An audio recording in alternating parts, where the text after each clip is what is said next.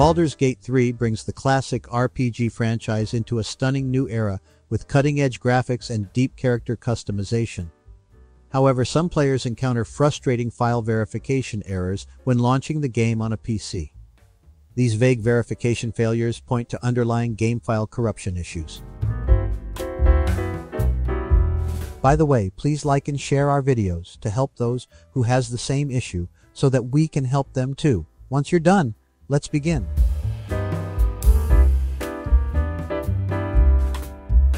Fix 1. Validate integrity of game files. Running the Validate Game Files function through Steam is the first step if Baldur's Gate 3 won't launch due to file verification issues. This scans all game data and automatically re-downloads and replaces any corrupt files. Steam's file validation resolves most file verification errors by restoring any damaged or missing game files needed to pass the checks. Fix 2. Reinstall the game. If verifying game files fails to fix the issue, try fully uninstalling and reinstalling Baldur's Gate 3 through Steam to refresh all game data with intact files from scratch. A clean reinstall eliminates any lingering corrupted files causing conflicts during the verification process. Fix 3. Check hard drives for errors. Open Windows' built-in disk checking utility to scan your hard drives and SSDs for file system corruption and physical damage. Check disk repairs underlying disk corruption that could be damaging game files. Check both your OS drive and game install drive if separate. Fix 4.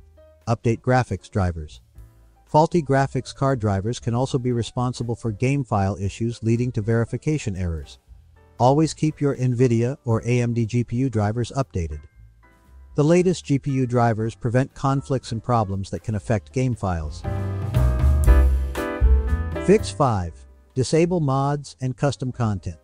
If you play Baldur's Gate 3 with mods, turn off all mods, custom maps, and tweak game files as they can sometimes break integrity checks after altering base game data.